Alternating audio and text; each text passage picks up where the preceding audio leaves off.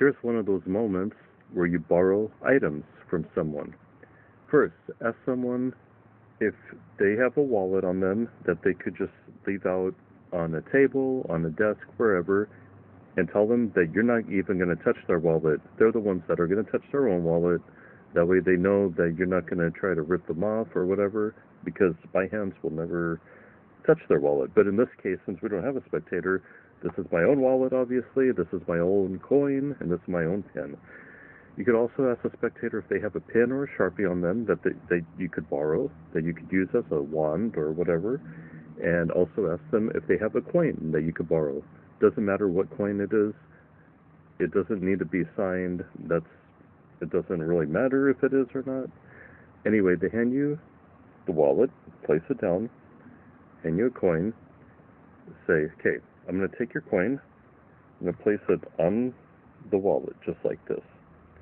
Then, with the pen or the Sharpie marker to use as a more modern day magic wand, you're just going to go 1, 2, 3, and press their coin into their wallet.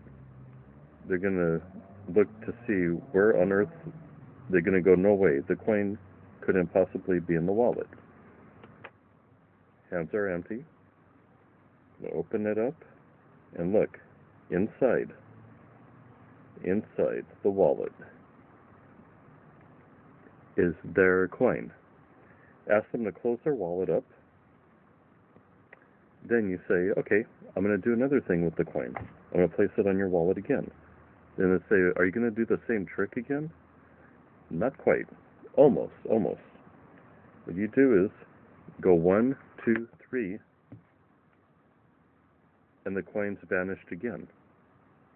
And you go, wait a minute, it's back inside my wallet, right? No, open up your wallet. It's not there. They're going to go, okay, where's the coin? You go, I'd like to conclude this trick. Would you please take your wallet? As they pick up their wallet, as they pick it up, they will see that the coin, this time, was under their wallet.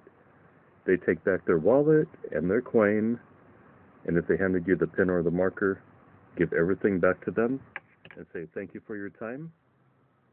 I'll let you go on your way now. Thanks once more.